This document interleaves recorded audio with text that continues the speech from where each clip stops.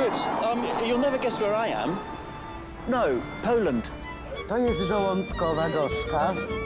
Between the wars, my family lived in Łódź in Poland. Back in the 30s, they were real Europeans. My grandfather from London ran the factory in Poland with his cousins from Latvia, and it was an incredibly successful business, and our family fortunes would have been very different if the Germans hadn't intervened.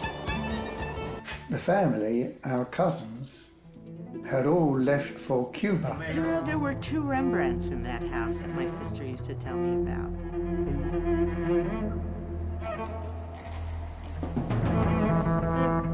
Boris' son, Michael, might come treasure hunting with us to Poland.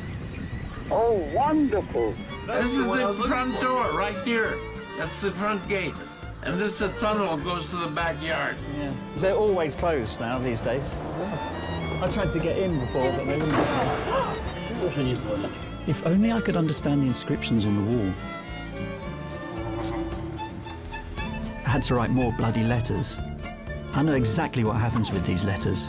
They just get sent around from one office to the next. They're stonewalling me again. Jarek kept his promise to get me an audience with the president of Łódź. What do you think he's doing? He's trying to call the army. Is it possible? To jest nielegalne, co my chcemy zrobić. Dla mnie to jest wszystko do zrobienia. I'm very glad I met you.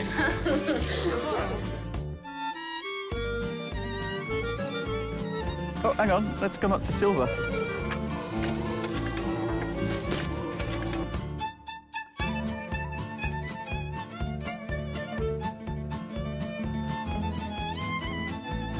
Paszport poproszę. Bo ja będę musiał wezwać teraz służbę, która was niestety będzie musiała przetrzymać.